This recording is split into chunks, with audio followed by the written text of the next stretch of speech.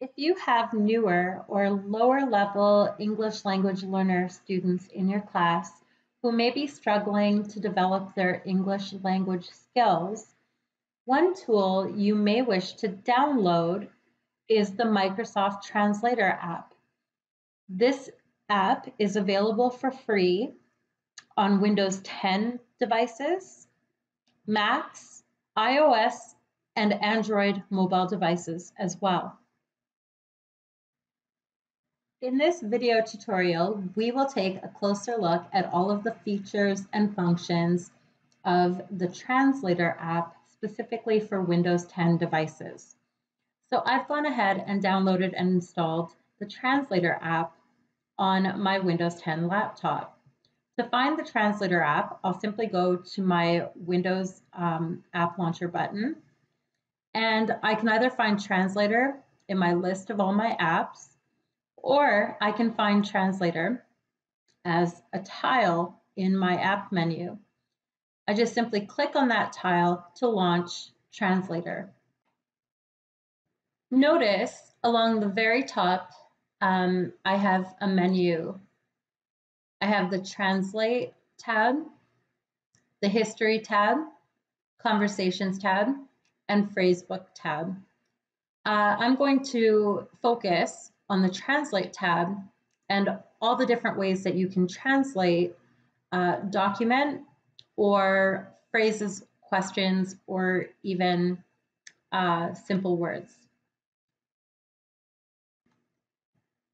So let's get started by setting up our language. So I want to translate from English. And before I select a language, I just want to point out that you do have all of these languages available to choose from. So you have quite a wide variety of languages available to you in the Microsoft Translator app. Let's go ahead and choose French. Once I've selected the language, I can go ahead and in the left box, I can start typing a word, a phrase, or a question. Let's start with a statement. Notice that as I type the English version of that statement, it's automatically translated into French. Now, I can choose to listen to the French translation. Bienvenue dans notre classe.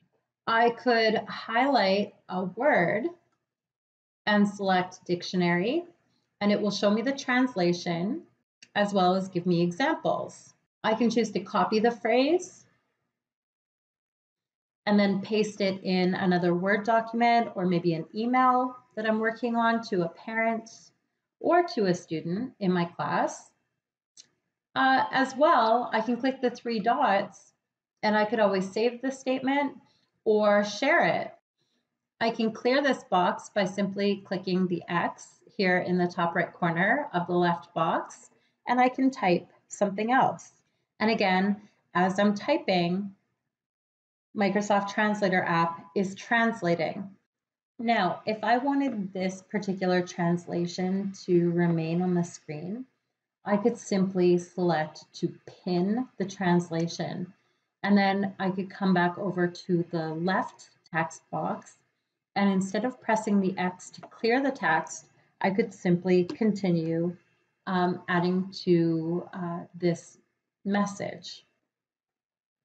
And again, once I have finished typing out my message that I wanted to translate, I could always copy the translation or select the three dots, save the translation, or share to export the translation to an email. Say that this was a translation for a parent or possibly even a student in my class. You can also notice if you click share, you can also export this translation to a OneNote notebook. All right, I'm going to clear this box. I want to show you one more feature in the Translate text. Notice the Open tab here. I can actually open a Word document or a text file. So let's click Open, and let's find a Word document. Here we go. That I can open. Now, the only thing you'll notice is that it doesn't open it in Microsoft Word. Instead, it opens the Word document inside this text box.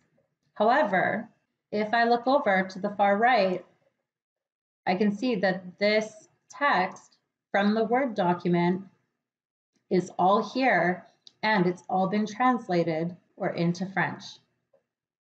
And again, I can copy this translation, or I can save or share it.